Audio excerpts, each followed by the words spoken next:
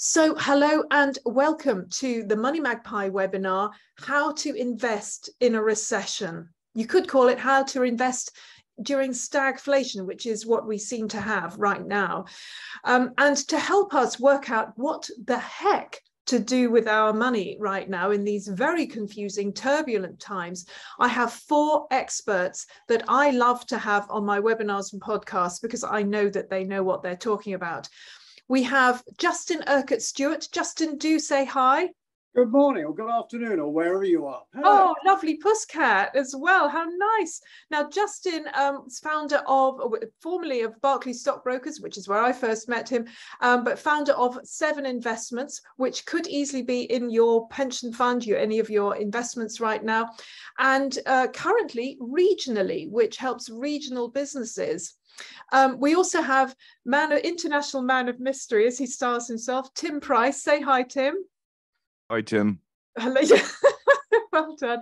As you can see, Tim can't afford a camera. That's value investing for you. Value is as value does.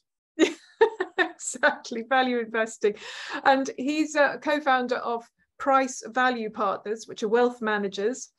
And we also have Nick Hubble. Say hi, Nick.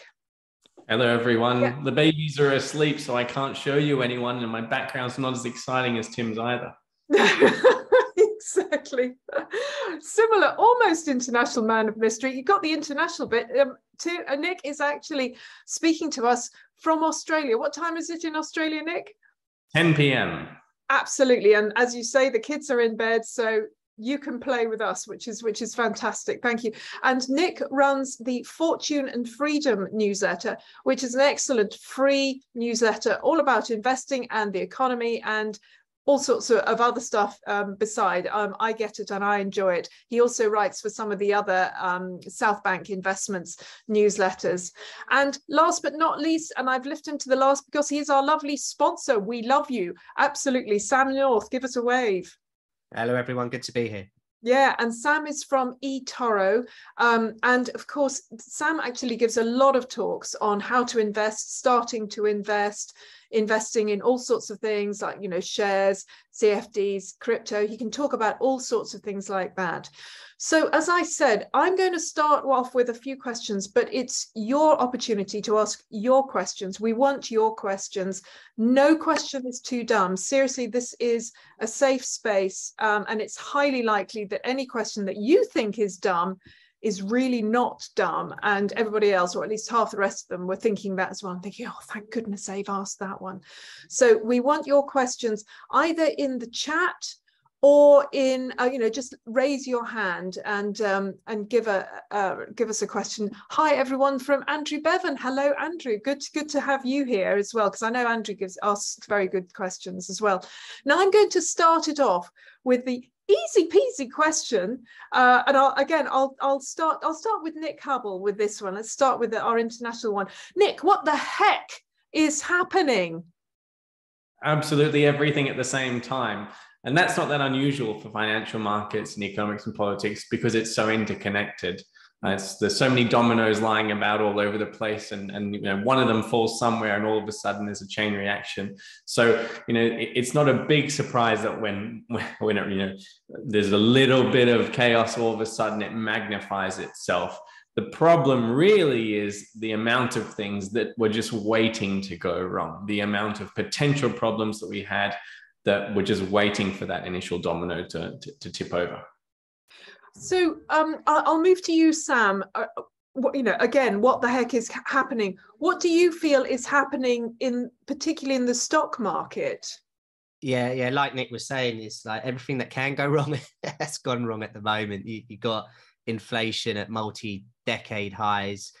You've got the supply chain issues that were prevalent at the beginning of the year. You've got all these interest rate hikes that are happening pretty much everywhere. You've still got in places like China, the zero sort of COVID policy. So a lot of lockdowns there. You've got global growth, slowing down and the geopolitical tensions. You add that all together, no market's really going to like that. So, September, we've just finished that. Historically, the worst month of the year for the stock market. and it, didn't disappoint this month either. Really sort of poor month in the stock market. A lot of them closed on Friday near multi-year lows, or at least the low of this year. So yeah, markets have been shaky. There was a little bit of a recovery June, July. That didn't last too long, and it feels like 2022 is been one of those years where it just drags on and on and on with the bad news. So fingers crossed it can recover into the back end of the year, but I don't know how many people are too hopeful right now. True. Justin, when it comes to sorting things out, do you think there's any hope that our government can do something to improve the situation? Because it feels like there's a whole load of elements outside of their control here. Do they have any hope of putting things upright again?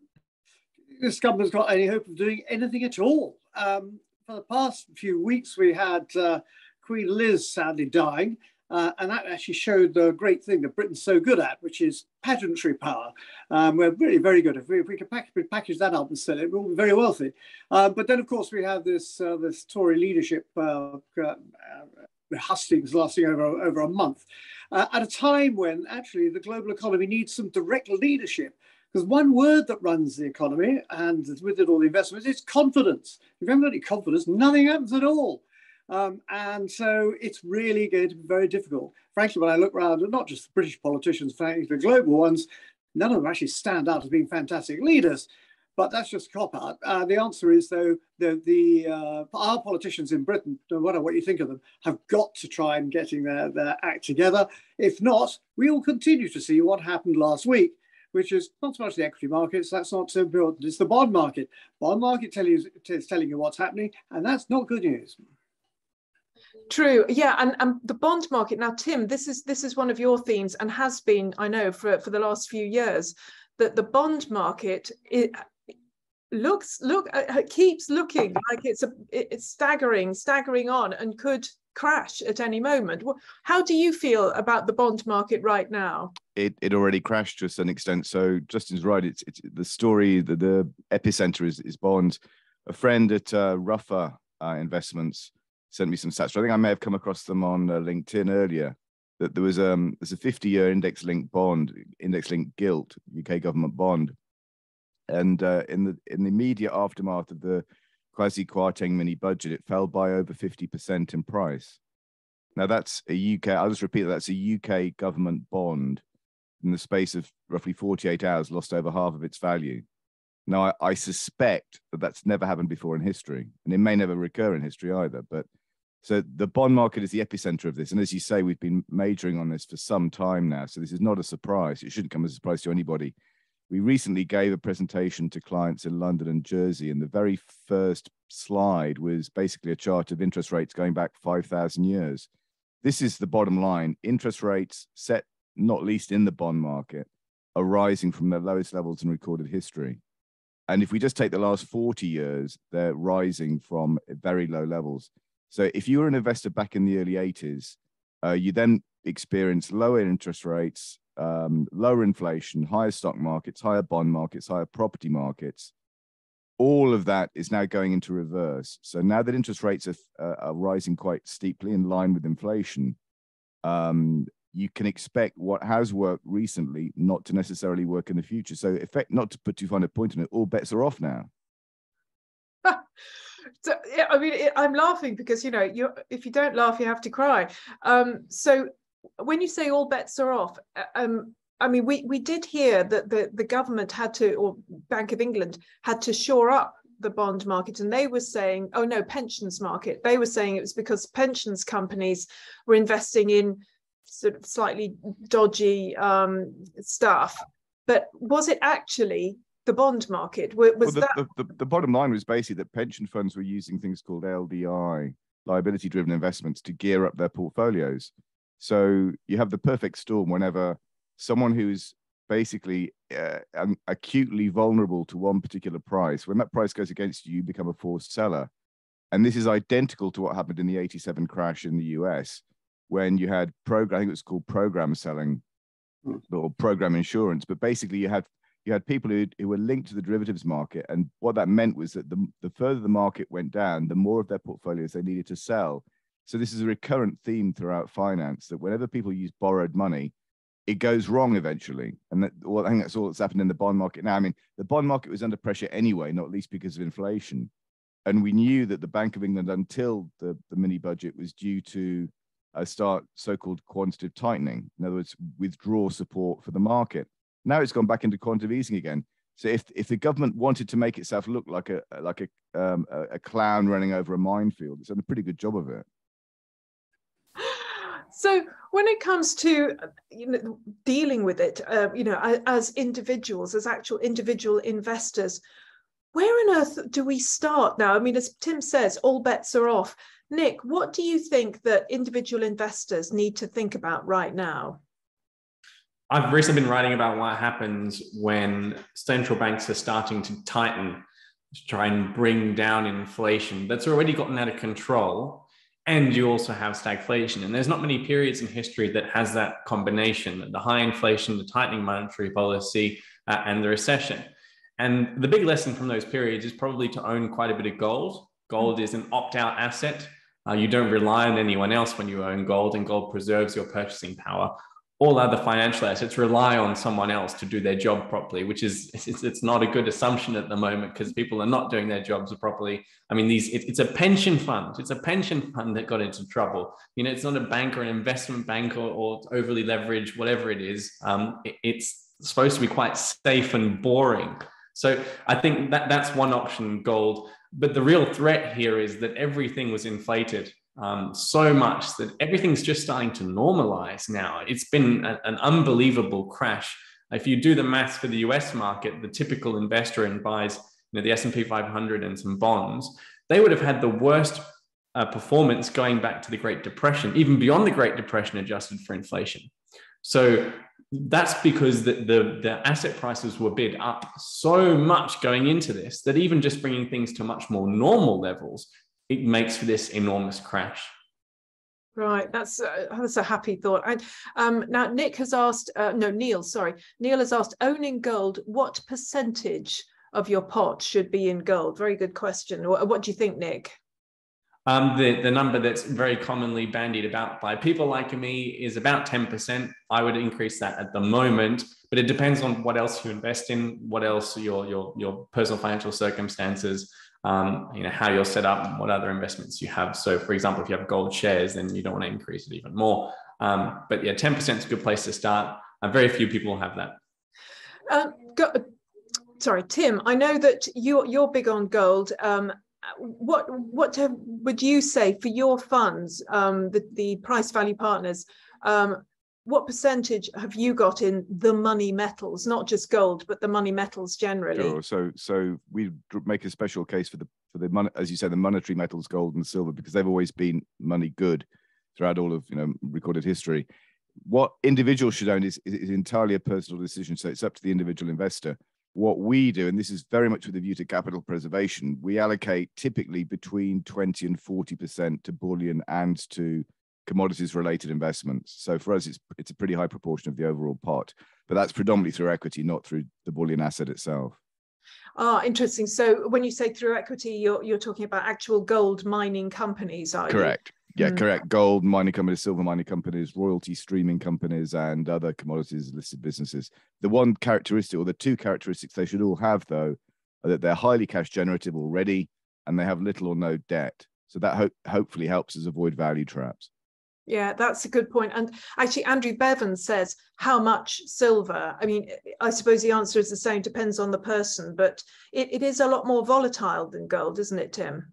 Yeah, it is, but that's because it's not least because it's such a lower price. So you can buy so much more of it with the same amount of capital. But again, central banks buy gold, probably less so, or probably not at all silver. So silver is, if you like, the poor man's gold. But I think there's merit in both.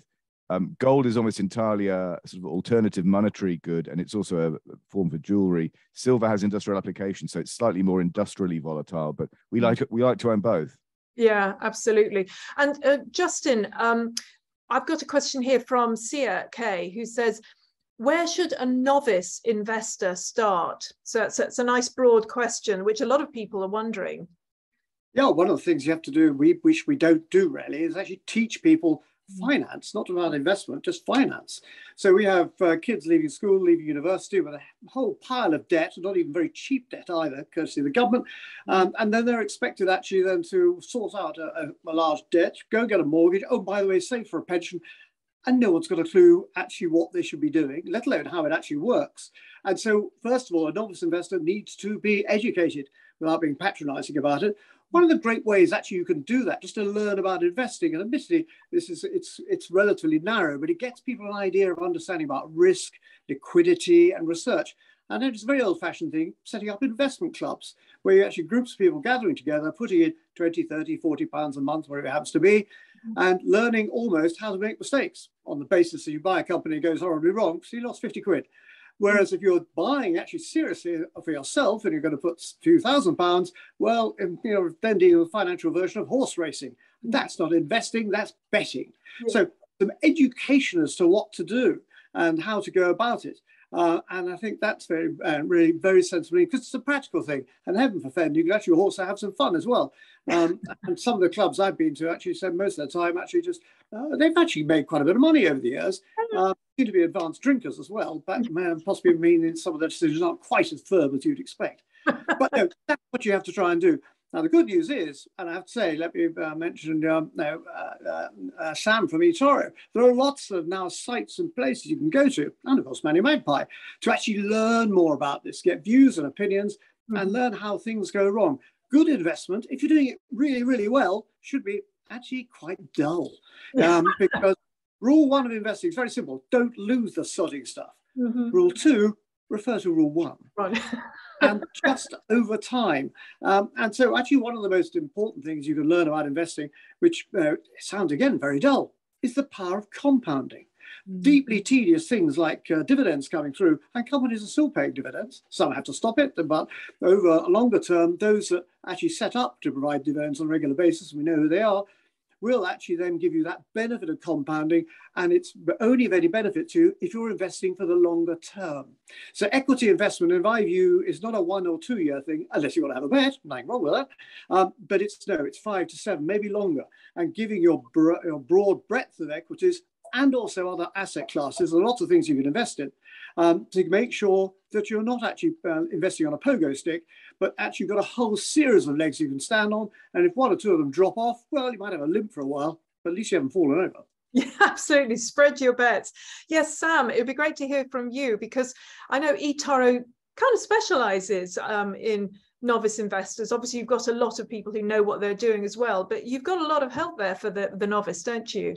Yeah, that's right. We've got something called the eToro Academy, where there's, videos, podcasts, guides, everything that someone could want. And then we do regular webinars as well, similar to this, where we speak about what's going on in the markets, what could drive price in the short term, the long term, and so on. And I was doing a one-to-one session with a Premier League footballer, funny enough, on Friday, he's 25 years old. I'm not going to say who he is, but he was wanting to get, proper serious about his investing. He realized it's a short career. I want to look after my money. You've probably all heard the stat, 60% of footballers go bankrupt within like 3 or 4 years, which is absolutely mental considering the money that they generate in that sort of 15, 20-year period. So he really wants to get his head down and sort of find out as much about it as he can. And we were just sort of saying, similar to what Justin was saying, make investing boring, make it just incredibly dull. I think when people try to get these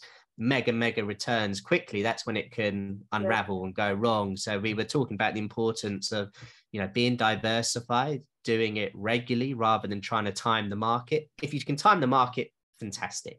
The chance of someone doing that initially is going to be incredibly hard. So we were just talking about being diversified, regularly investing, and having a sort of a longer term view on things, because statistically the odds are in your favor doing it that way. When you try time it and be very particular about it, that's when things can unravel.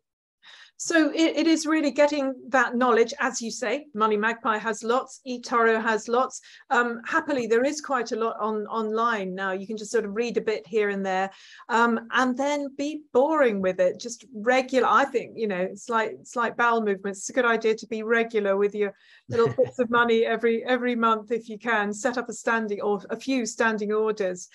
Susan asks, how does a novice start to buy gold?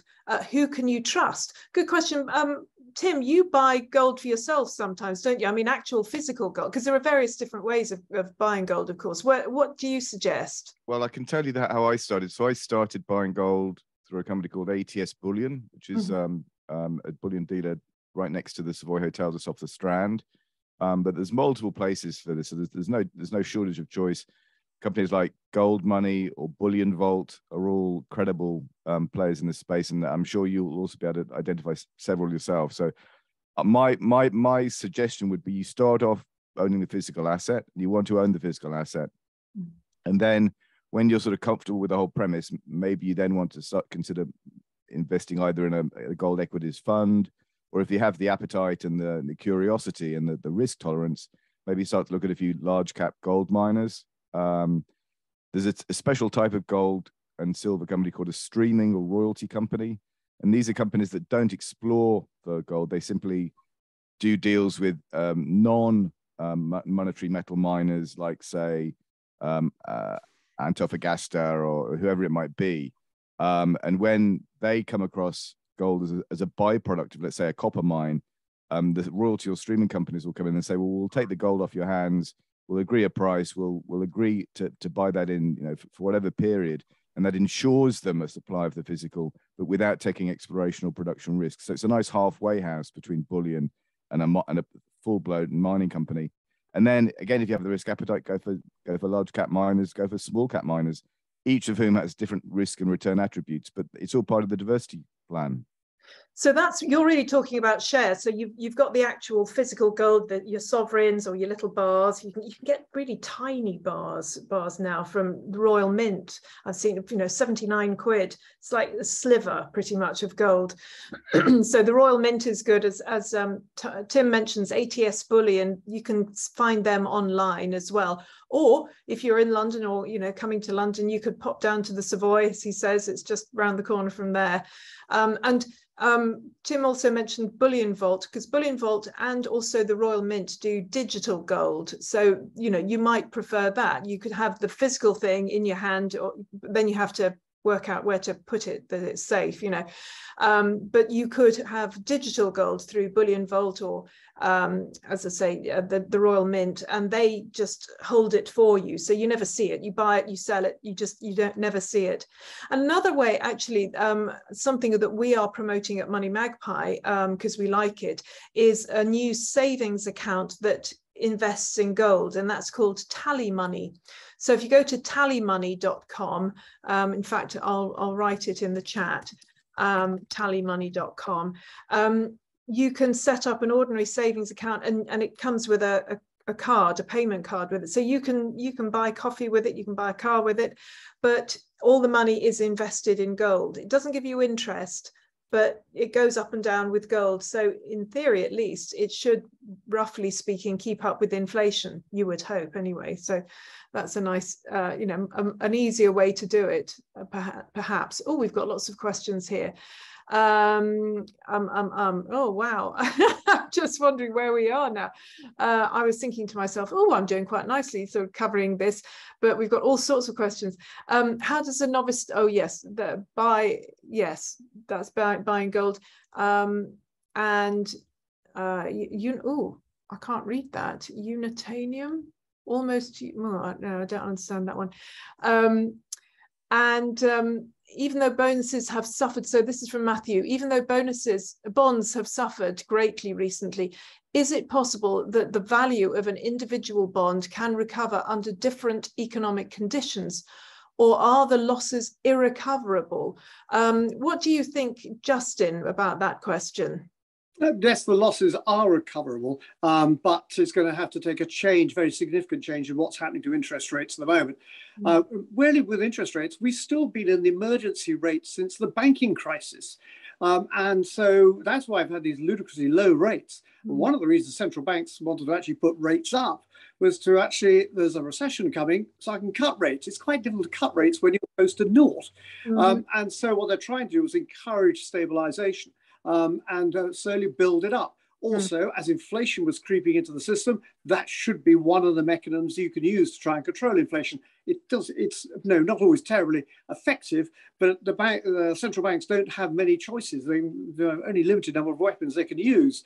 Unfortunately, the British government seemed to find itself in a diametrically opposite position, whereas actually the Bank of England was trying to raise rates and be able to control inflation, whereas the government was in a position where it was actually trying to make it more inflationary, to actually put more. So they're working in opposite ways to each other. And therefore, it's hardly surprising international markets turned around and looked at it and said, what on earth are you doing here? I don't want to invest in this. Thank you very much. I like bonds, but I don't like your bonds. Britain's actually always been we're a fairly reliable country to invest in. We've never defaulted. Most other countries have defaulted. In one or two American states have as well. So we're not in a position where it's defaulting. It's people saying, am I really that attracted to invest in Britain? Well, yeah, but not at those rates. You're going to have to pay me a lot more to take on that risk. And even an insult when you get the IMF, whose forecasts are generally, what's the technical term, wrong. Nonetheless, when they come out with the figures actually criticising the UK, well, remember, most of their work is actually dealing with emerging markets, which sort of implies, well, we're not an emerging market, but we're doing some fantastic impression of maybe a submerging market at the moment. But that's not not all is lost. We can see where the growth is going to be coming from. And we can see, obviously dependent upon all sorts of other political issues, that there will be growth there in due course. Half the problem to me is actually getting the politicians out of the way, because what we've seen over the past 6 weeks, particularly amongst the leadership of the government, a wholesale lack of knowledge and understanding of how things work, and really taking a view as to how best to actually try and calm things down overall. And having, as we found out a few days ago, a chancellor who on the eve of a budget, okay, not a budget, but you're supposed to be in purdah and actually not telling everybody, sitting down and having drinks with actually some hedge fund managers who also, by the way, have been supporting Ms. Truss on her campaign. Now, I'm sure they were just talking about the rules of monopoly and maybe playing cards and canasta and things like that. I'm not mentioning what actually might be in the budget, which could be rather worrying, and maybe they might want to sell the market short. Well, stone me. That's exactly what did happen. Do I smell a rat here? No, probably not. Absolutely. And I've got another question actually from from Andrew Bevan, who says 2 out of 3 places I buy gold from are out of stock of silver and gold. Nick, I've heard that, I mean, this is happening. Anytime I go and buy gold, they're like, oh yes, we're so busy. And yet the gold price is nowhere near as high as you would expect. Why do you think that is, Nick? Yeah, it's an ongoing long story in the gold market. It's because the gold price is set in the futures market, in the paper market where investment banks trade it. It's not set in a physical market like most other goods. And because of that, it's possible that the price is suppressed by trading of futures by investment bankers. And there was a big scandal, and a lot of people were caught doing this recently. It doesn't necessarily mean that the gold price is suppressed over long periods of time, but the point is that the day-to-day movements in the gold price are set in that futures market. And that then can create a divergence between what's happening on the ground in terms of physical gold. I've often wondered why people don't just get together and make the most of this by, I guess, forming an investment club that buys gold and gets it delivered, given all of these shortages that everyone tells me about. Yeah, absolutely. So it does feel like now, I mean, I must say, and I should have said this right at the beginning, that nothing said in this webinar should be taken as investment advice, not at all. But we're just saying our opinions. And yeah, my opinion is that gold seems to be cheap. I mean, certainly that must be your opinion, Tim. Yeah, I noticed on the comments that people are talking about, gold's risen in some currencies, but not in others. Think about gold, the physical asset, as just an alternative currency. So you can price gold in whatever currency you like. The reality is that gold has gone up quite consistently since 2000 in just about every currency. The only currency it's meaningfully fallen in this year is the dollar, but the dollar's been preeminent against everything. If you take an annualized view, gold's done really well as investments for the last 20 years. And I happen to think it, again, personal opinion, I happen to think it's going to do very, very well in the years to come, precisely because the bond market's run out of steam and governments are creating currencies, creating new money like it's going out of fashion, which it is. The beauty of gold in just one form is it's nobody else's liability. That's worth having in a world where currencies are being massively debauched. Yes, yes. Justin, were you waving? Yeah, this is one thing about gold, which is I think people should be aware of. You can buy gold via an ETF, exchange traded fund, or ETC, exchange commodity, which is fine. You have to watch the costs on it, but it means it's very easy to trade in and out of that, and so that makes life easier. However, you have to make sure with these ETFs, are they investing in gold, actual gold, or are they, as the useless term, synthetic, which is an excuse for saying we're investing in something else which reflects gold. Which is what? And then they get a bit hazy as to what the detail is. That is risky, and in my view, you should go nowhere near it. So ETF access is a kind of perfectly good way of going about it, but be wary of the construction underneath it, and just bear in mind that particular risk. The other drawback with gold, of course, yes, it goes up or down. There's no three dimension to it, and nor would you expect it. But dividends are important to investment portfolios. So gold should be part of it, and I agree with what Nick was saying. 10, 15% in nervous times. You still have to have those other asset classes. The one you probably don't want to go near at the moment will be those government bond markets, and they have been seriously distorted. But though, there are other areas we can look at. The problem Britain's got at the moment is there are so many issues working against the economy that actually we could lose confidence really very quickly indeed. Only a couple of months ago, I wouldn't have necessarily been in that position, because the way the government's handling things at the moment, it's not getting that confidence. And so the future looks foggy.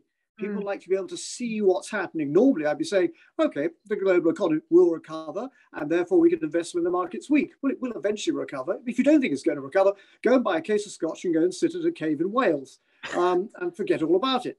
If you do think it's actually still going to be there in some form, then you don't opt out altogether. You have to look to those areas which have been heavily bombed but still creating cash, actually in a position where they've got low levels of debt. Such companies are around and still have demand even in markets like this.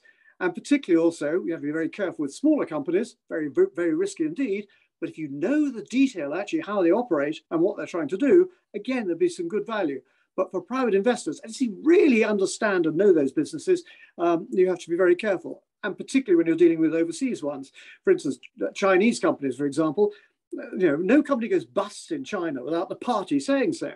And you start getting hold of important accounts from a Chinese company. We used to think Italian ones were bad enough, one for you, one for the tax man, and one for the actual who's running the country.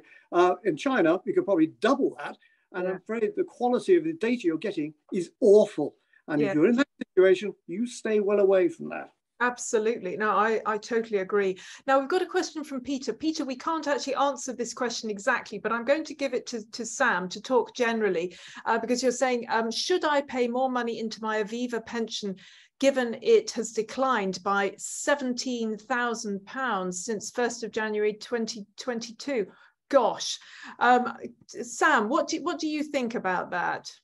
Well, I think, Peter, you're not going to be alone this year in 2022 in having a pretty tough time. But the good news is, overall, stock markets do go up over time, especially if we just, cross the pond into the US. I think it's 70% of the time it's going to finish higher.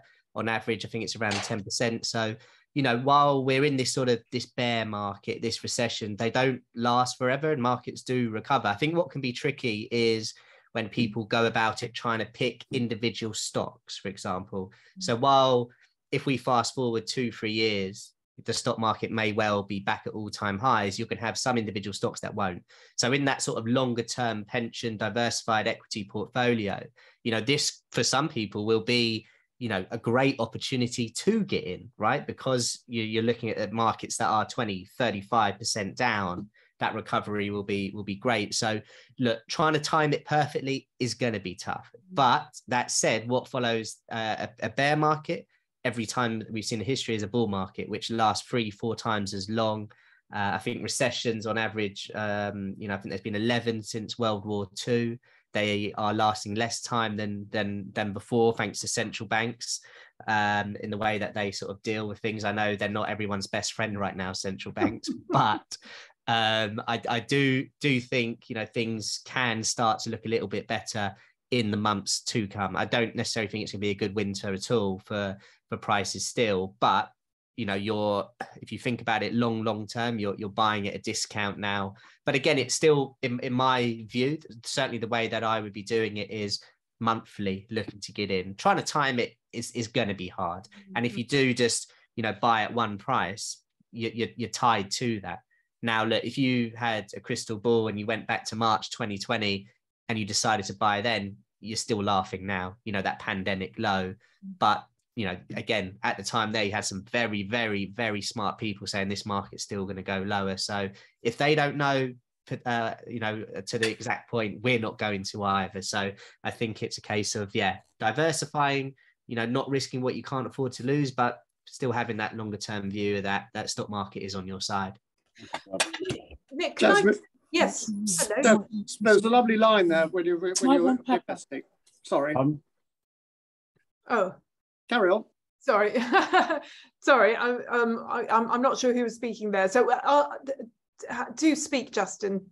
Oh, there's just a lovely old line with this. It's we talk about time in the market. It was always timing the market, which is almost impossible. It's time in the market. You've got to stay there for the longer term to be able to get all of that, and really make sure you get that value, because otherwise it's you are just into betting, and that's a significant difference overall. Sorry. Absolutely. Nick, I was going to ask you, what do you, because this experience here of losing, I mean, I don't know what percentage it is, but 17K feels like a lot in 1 year. Are you seeing most funds going down at the moment? Has it been a downer for pretty much all the pension funds and investment funds as far as you've seen? Yeah, because they rely on bonds going up when their stocks go down, which hasn't happened, which makes this especially dangerous. And there's another issue here, though. Despite agreeing with the conclusions that Sam reached, that when the stocks fall, that's when you should be buying. And that's almost a sign that's the opportunity. And personally, I would only buy after a crash. That's the only time I'm going to be bothering to get into the stock market. The issue is that during periods when we have stagflation and central banks are tightening monetary policy to try and get that stagflation under control, the market can go down really, really, really badly. So for the Dow Jones Industrial Average, the US stock market index that goes right back to before World War I, for example, the 1982 bottom in the Dow Jones Industrial Average was the same level inflation adjusted as before World War I, right? So that time in the market didn't help you then. Now, the thing is, after that, we had one of the best bull markets in history. The question is, how low does it go? And this particular time period is especially dangerous because of that combination of a bad economy, inflation, and tightening monetary policy. It's extremely unlikely that central bankers will be able to go back to inflating a new bubble and pushing stock markets up again because of the inflation that we've got. That's what makes this so dangerous, and that's what makes the old investment rules of time in the market and things like that a bit more dangerous than they usually would be. Oh, interesting. Oh, we've got another question also from Adrian, who says, can I ask, haven't gold prices already rocketed? So is it too late to buy gold? Not in my opinion. Tim, what do you think? Is it too late? No, not by a long chalk in my view. The issue here is, as I say, you should look at gold as an alternative currency, the one that's not anybody's liability, that doesn't have any counterparty risk. So a question we often get from clients is, when do we take profits in gold? And the answer is, that's looking at the markets with the wrong end of a telescope. What people should be asking is, it's not what's gold worth in dollars, but rather what's the dollar worth. In extremis, the dollar's not worth anything. Now, we may yet to see the dollar not worth anything in our own lifetimes, but the issue is we will take profits in gold when the circumstances that enabled us or inspired us to buy it have changed. We own gold for clients in large part because the world is drowning in debt, and that debt is being inflated away. When the debt predicament is resolved, we'll look maybe to shift into other things. But as things stand, the thing about commodities, which gold undoubtedly is, commodities prices can move far further more quickly than anyone anticipates. So in my view, we are only at the start of a multi-year bull market for commodities generally, and for gold in particular. So we're not phased by very short-term underperformance. So what you're saying is it's not just gold, silver. We're talking oil, steel. Yeah, we just call them real assets. So we allocate typically up 40 to 50% of client portfolios into equity interest relating to the real asset sector. And given the amazing thing now is that you would think that in a high inflation world, people should be bidding these things up to astronomical levels. The reality is that there's a ratio that we talk about with clients pretty much all the time now. The Bloomberg Commodities Index versus the S&P 500, the broad US stock market, is at its cheapest level for 50 years. This is probably the most compelling investment opportunity I've seen in my lifetime. So favoring real assets right now over paper ones seems to me to make all the sense in the world. Justin, is there such a thing as a commodities fund? Because Tim is talking about individual companies, individual shares, which is great, I think, for a professional investor. But for someone like me, someone like everybody else in the audience, it's easier and safer quite often to just invest in a fund. What would you suggest in terms of to make the most of what Tim is saying about the commodities? Well, there's two. Yes, the first part of the question is yes, there are lots of commodity funds, but look very carefully, first of all, at what's inside them and how they're run. First of all, you can actually look at the structure in terms of actually what the price is and what its past performance has been like, and what its past performance has been like actually after costs as well, and to also compare that with inflation to give you a decent measure as to the real value there. Also, you can actually have some which are passive investments, whereby they are just buying effectively the price or the index or the price of individual commodities, and they follow that up and down. Now, that means, of course, it's completely dumb, doesn't require any human being in it. It just merely operates like that. So if you think generally commodities are mostly going to go up, it's quite a good way of doing it. You can do that with companies as well. If you can't pick individual companies, then you can buy a sector or the index, and the same applies to commodities. However, with commodities, because you've actually got specialists in particular areas, you can then use that specialist knowledge and see if they are actually able to use that to get better returns over years. So their particular fund managers will have experience in particular commodities. And again, you can go in, see the individuals or groups who have managed it, what their past record has been over quite a period of time. And if they can pass a record which is actually showing real returns, not necessarily the same every single year, because that would imply something's going on. You'd end up someone running a Ponzi scheme behind it, not unknown. And so some investigation in there. So the answer is the private investor's got lots of choice. So look at the history, look at the structure, look at the cost, and then you can make up your mind. One thing worth bearing in mind, of course, is with funds, they're not always necessarily that illiquid to trade immediately. They may take some time, and occasionally you'll find in certain areas, but property, they even freeze up altogether. So liquidity can be quite important if you need to get your hands on something, or you just want to get out of it quickly. That's where an ETF or the tracker of indices will provide you a better structure there to trade out of it quickly. But you haven't got the experience or the knowledge of the professional manager in that. It's just a dumb index. Yeah, I'm a big fan personally of dumb indexes. They have a tendency to do better than the smart, clever fund pickers, I find, stock pickers. And I've got another question here from Pete, who says that gold has risen in sterling terms, but has dropped significantly in dollar terms. Still worth buying, in my opinion. Gold bullion coins are tax-free, and that connects up with what Regina has asked, which is, do we need to pay tax when buying and also when selling the physical gold? Is there any tax benefit on buying gold in physical, digital, or fund form? Tim, you're my gold specialist. What do you think about that? If you buy physical gold in the form of sovereigns or Britannias, there's no capital gains tax to pay because they're money, they're legal tender. You'd be mad to use it as legal tender because the their purchasing power is vastly understated on the face value of the coinage. But yeah, you don't have to pay CGT. It may be different in the silver market, but in gold, yeah, the sovereigns in Britannia's come free of tax. But all the rest of it you have to pay tax on. That's my understanding, yeah. Yeah, absolutely. And Nick, when it comes to buying and selling gold and the in various forms and commodities, again, I mean, we were just talking about various different types of funds that you could invest in. Do you think that it's worth looking at internationally, or should we keep to just UK funds? Yeah, the Bullion Vault provides international storage in, I think, Zurich, Singapore, London, and I've forgotten, Tim, you might know the other one, but anyway. I think they offer Toronto as well. Canada, I was going to say, yeah. So they're directing their marketing at a certain crowd who wants to keep their gold offshore. The problem with gold and lots of other investments, actually, for UK investors and investors anywhere in the world except the US, is that the gold price is only half the equation. You've got to get the currency right too, which is what one of the other questions was about. That the gold price in sterling terms has done really well. The gold price in US dollar terms has not. And the reason that the gold price has done well in sterling terms is not because the gold price has gone up, but because the pound has gone down so much.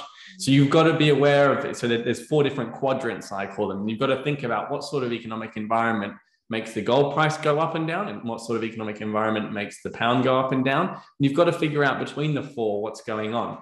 I think that it's an added reason for UK investors to buy gold, because during a financial crisis, the pound is likely to crash and the gold price is likely to go up, which means you double up those gains. And then if the pound and the gold price are moving in opposite directions, they sort of cancel each other out, which is basically what's happening now. And I think it's extremely unlikely that the gold price will fall and the pound will go up, which would be the nightmare scenario for gold investors in the UK. Interesting point there, yes. Now, Andrew has said, where does the panel think that inflation will be in 12 months? I think about 20 to 25%. Interesting one. Sam, where do you think inflation will be in 12 months' time? Will it be better than it is at the moment, or will it be considerably worse, do you think? The opposite of what the Bank of England think would be my answer.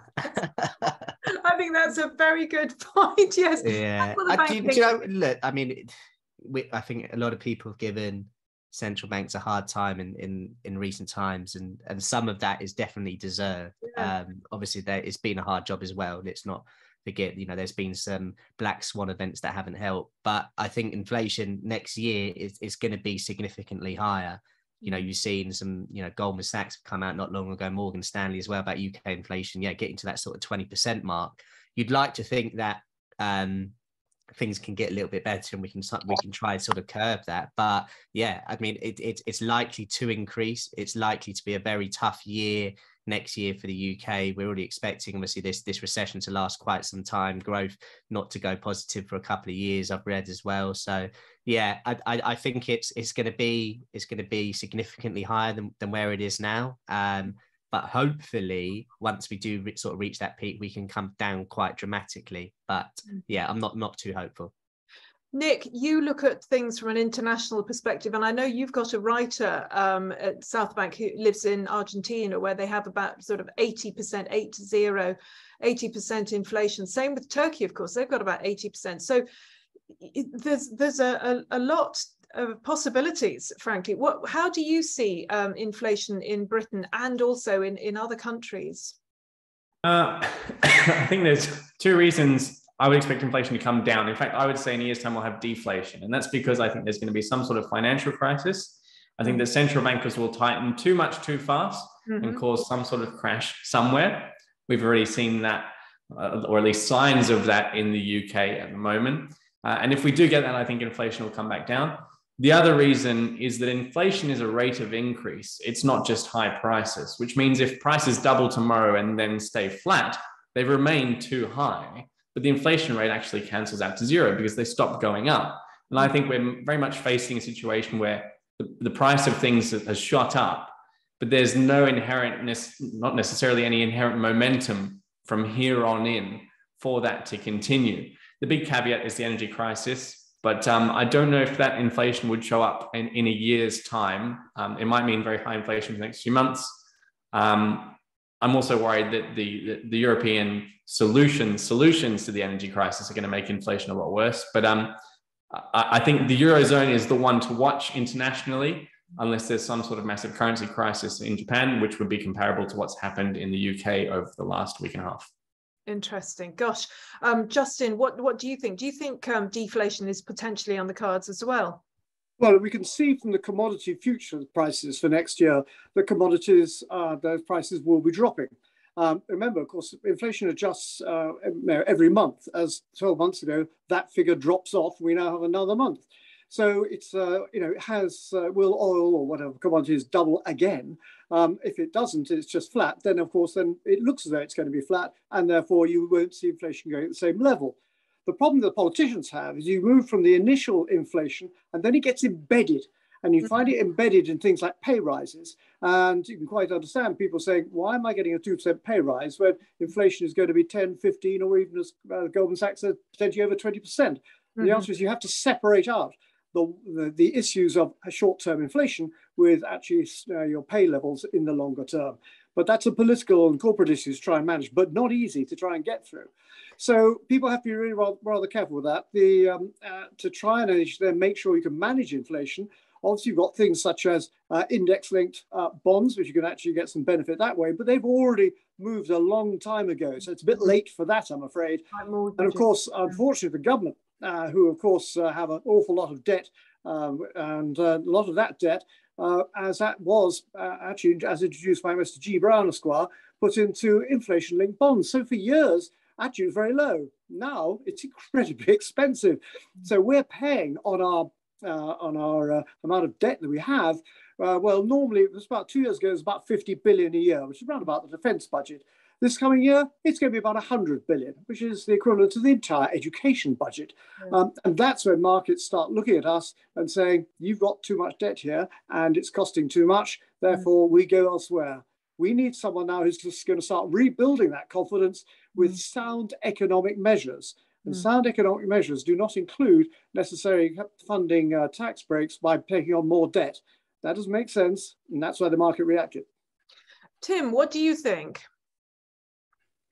About what in particular? Sorry, the original question was where is inflation going to be in 12 months' time? I think my answer is going to be similar to Sam's. It's going to be higher than is reported by the authorities. Yeah. Yes. Well, it is right now, isn't it? I've been saying for months, it's not 9%, 10%, it's 15%. Come on, it just... one's own lived experience changes that. I've got another interesting question here from Neil, where the Dragon portfolio looks to future-proof one's investments for the long term. How else would the panel look to construct their doomsday portfolio aside PGLD and PSLV? Now, from PGLG and I think that's a reference to physical gold and physical silver. Okay, that's good, because I was thinking, well, what's that? That's clever. What do you think, Tim? Well, sorry, can I just before Tim answers, I've got to head off now, but it's been a pleasure to be on, Nick, Justin, Tim. Great to get your insights, and Jasmine, thank you very much for having me on as well. Lovely to have you, Sam. Thanks for take care, everyone. Thank you very much. Thank you. Take care. What do you think? So yeah, so this is how we invest already. So if I were to boil it down to three things, it would be value stocks, trend following funds, which is a type of price momentum approach, and let's call it gold or real assets. Cheap stocks, trend following, and real assets. That's how we do it, and no bonds or cash. Oh, interesting. What do you think, Nick? What's your view on that? I think I would add cash. I would have some cash in that list. I think bonds might be worth buying at the moment. That bond crash that happened in the UK market, if you bought during that crash, you'd be sitting pretty now. But yeah, for anything medium or longer term, I agree with Tim's setup. The challenge is finding those value investments, and that's what Tim does. Interesting point here from Sarah, who says, isn't Russia, you mean the rubles, aren't the rubles backed by gold? So they could flood the market. Is this a risk? I tell you, if I could buy rubles right now, I would. I think that's one of the strong... Thank you. Around. Bye. Dennis, bye. So, Justin, what do you think? Do you think it is a risk that rubles could flood the market? The ruble is backed by hot air, so be extremely careful indeed. This is not a proper tradable currency. And bear in mind, of course, actually, remember, the Russian economy is tiny. Russia is not a superpower. Russia is a dangerous power. If you look at its GDP, it's around about, well, it's about half the UK's GDP, slightly more than that. So if you think every time we suck through our teeth, every time we fire a missile, that's another 200,000, we can't afford it. Well, they're fighting a war which they can't afford either. They're obviously trying to make sure they try and sell their gas and oil wherever they can, but it's going to be increasingly difficult. So yes, it is increasingly dependent upon gold and such like. But remember, overall, actually, what Putin said he was going to do was broaden out the Russian economy away from commodities. He's done diametrically the opposite. Those issues now of the sanctions are having an impact straight through there because there is a very distinct cash shortage. Yes, he had been building up cash, but a lot of it was outside Russia in banks, which are now frozen. There will be other areas he can try and deal with. So, no, I wouldn't be dealing with that. I wouldn't trust the ruble as far as I could throw it. Oh, Nick, do you trust the ruble? Because I like the look of it. Well, it's the best performing currency out there for the year to date. So while everything has crashed as soon as Joe Biden said we're going to make the ruble rubble or whatever he said along those lines, since then it's performed incredibly well. And I don't know. I don't think it's worth speculating on after it's gone up. I think it's 27% a few weeks ago, year to date, while everything else has crashed. I think that game's up. That we've missed that boat. Even if you could have bought them, I'm not sure what you do with them after you have bought them either. Yeah, absolutely. Now, I've got a question or point here. Moon, can we get a recording of this, please? Yes, you can. I'm recording it now, and I will be uploading it to MoneyMagpie. In fact, Izzy will be doing it hopefully sort of later today or tomorrow. So we'll put it in the newsletter as soon as we have it as well. Interesting point here. Now, annoyingly, Sam has just gone. He would have been the perfect person to answer this, Peter. Can you comment on Bitcoin and the security issues with storage? Where to buy it? Very good point. I mean, the one that I tend to mention is Coinbase, but there have been issues with Coinbase. Ultimately, when it comes to storage of any cryptocurrency, probably the best is to do what they call cold storage, which is basically a sort of a USB stick type of thing. So you buy it maybe on Coinbase or Bitfinex, one of those, and then you transfer it to your cold storage USB stick, and then you store that somewhere very safe. So I would say that's the best. But when it comes to commenting on Bitcoin, I know, Nick, you're not a huge fan, I believe. What's your view? I think it's lost its soul. So I'm a huge fan of Bitcoin. I'm disappointed in the fact that it's become a speculative mania. So Bitcoin has an intrinsic value because it's a payment network, not just a money, which means you can transfer Bitcoin all over the world to anyone anonymously and all these other benefits. That has value. The ability to do that has value. I moved internationally twice in the last 2 years. I know that the value of being able to move money without having to mess about with a bank and tax and all of these authorities and the complexity of it. And that part of Bitcoin has been completely lost in all of the speculative mania that's grown up around Bitcoin. So I wish people would focus on the power that it has to change lives and economies rather than being a speculative asset. That said, the value of Bitcoin is proven at times like this, when all of these financial systems are struggling and you've got sanctions on Russia and things like that. Imagine you have a family member in Russia and you need to get the money, or you had a business that was operating in Russia partially. Well, Bitcoin offers solutions to people like that. Argentina is the best example, and parts of Africa. That's been lost. And people just care about the price now, which is, at that point, it becomes a Ponzi scheme, a speculative mania, and the criticism's justified. Yeah, and I am surprised, rather like gold, that Bitcoin isn't higher at the moment for all of those very reasons. As you say, it should be actually worth more, but it seems to have gone up and down with the stock market, which is frankly weird. But well, I say weird, I suppose it is, as you say, because of speculators. They speculate in the stock market, and at the same time they speculate in Bitcoin. Yeah, if you remember years ago, Airbnb and Uber, they used to be very libertarian, anti-government, challenging the establishment companies. And then that's how they became big and how they became successful. And then slowly over time, they became more and more pro-government, more and more establishment, more lobbyists. And they became part of the city councils that tried to ban them and partnered with taxi firms and airports and all this sort of thing. They lost their entire soul and the whole purpose of being. And they got subsumed into the establishment effectively. And I think it's the same with Bitcoin. It's become part of financial markets, at least the price has. And how most people buy and invest in Bitcoin now is through exchanges, which defeats the whole purpose of doing it in the first place. That's a good point. It's like PayPal, which originally was the new and exciting player in the market, and now they're cancelling people because they don't like their views. It's quite appalling.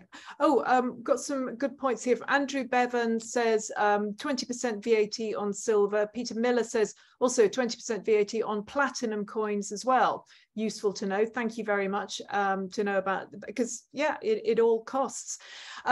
Now, Raj has said, interesting, any advice on buying alternative assets like Rolexes, fine art, wine, etc.? We're quite good on that on MoneyMagpie.com, actually, so do have a look at our articles. But Justin, what do you think about, what sort of general advice do you have about these alternative, quite fun investments? Well, that's it. They're fun, but bear in mind, these are normally unregulated investments, so you have to be even more aware of what's going on. Now, given my own personal background, I actually do invest in some wine, mainly because I happen to know certain wines and know how they trade. And to that extent, actually, that's been really rather good. But for the innocent entering that market, it's a very good way of getting thoroughly ripped off, depending who you're dealing with. And it's a market which, well, it may say it's liquid because it's wine, but not always liquid enough to necessarily trade in the time you want to. But there are other alternative assets which are, again, probably pretty liquid for quite good value. I have a couple of old cars which are done really rather well, but I'll be sitting there, so trading a Morris Traveller from 1963 because actually it's going to be really quite restrictive. But in terms of an asset going up, I've also got quite a lot of Roman coins. But again, same thing. It's a nice asset to have. I can sit back and say it's going to be worth something, but it is something which is not regulated. It's not easy to actually get proper price formation. So it's more of a hobby. As long as you keep it like that and you're not sitting there and your pension doesn't depend on it, then that's okay. That's an area where you can actually have some fun, use it and treat it as a hobby. Yes, I have an interest in Hermes handbags. I've written about them a few times. They've gone good. Up phenomenally. It's just that, yes, what stops me is thinking, all right, I've got to do some little bit of research in this. I'll have to go to some auctions, etc., and have a look at them. And you need to take a bit of time on it. Tim, is there anything that you collect other than compliments, obviously? Battle scars. Yes. What about battleships though, and toy planes? I mean, you're pretty good on those. I seem to remember. No, digitally only. So I'd put in a plug for a game called War Thunder, which tided me over during the first lockdown. But I don't think there's anything collectible about it. How about you, Nick? Do you collect anything?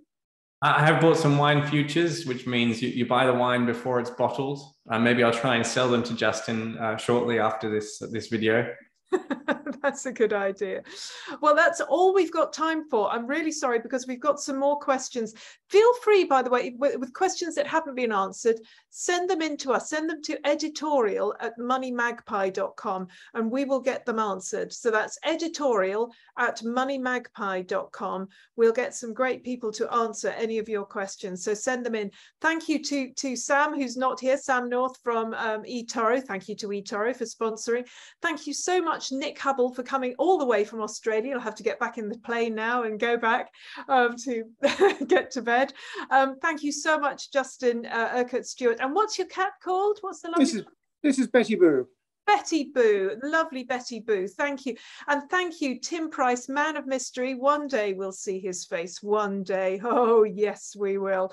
Thank you so much for all those wonderful piece of advice. And thank you, audience members. Thank you so much for coming along and bringing your fantastic questions. It's been great to see you. Come along to the next one. Make sure that you're signed up to Eventbrite. Follow us on Eventbrite. Follow us on MoneyMagpie.